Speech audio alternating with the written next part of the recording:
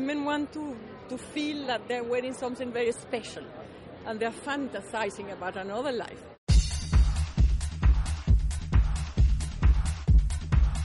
When I look at these hats, I think of them as an appetizer for Carolina Herrera's show. I mean, she's talking about the countryside. I haven't seen anyone wear a hat like this in the countryside for a while, but my mind is open.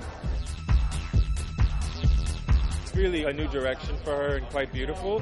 So I wanted to keep the hair something that complements it, but not something that, overpowers it. We're doing like a winter burn on the cheeks, so we're doing it linear, we're not bringing it down and round. And then on the eyes, we're doing black eyeliner, very close to lashes, mascara top and bottom.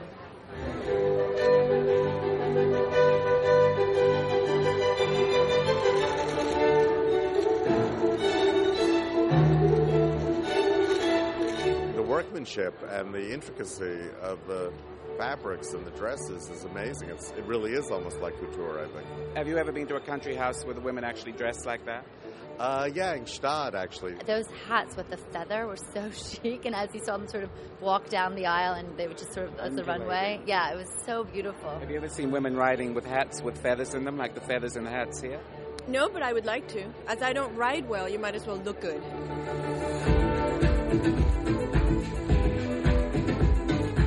This is an incredible show. It has so much drama, character to it. If we're going into a recession, why not dress extravagantly? And I think there's a lot to pull out there. It was all magnificent.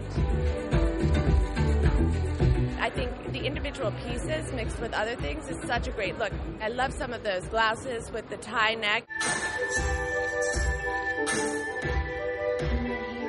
Some of the stuff reminded me of empresses in Austria. I agree with you. The historical references, but also just the use of such rich and luscious fabrications, which we haven't seen in the market for quite a few seasons. I mean, just a return to like beautiful clothes, well-made, emotional. That's what I took away. In every collection should be a lot of fantasy, especially this one. It's a lot of fantasy, but it's also mixed with reality. I mean, her style is grand, but it has a nonchalance to it, and a youthfulness and a sweetness, and it's like her. You cannot be with the suit to go to the office every day because you're a woman. You need to be fantasizing a lot.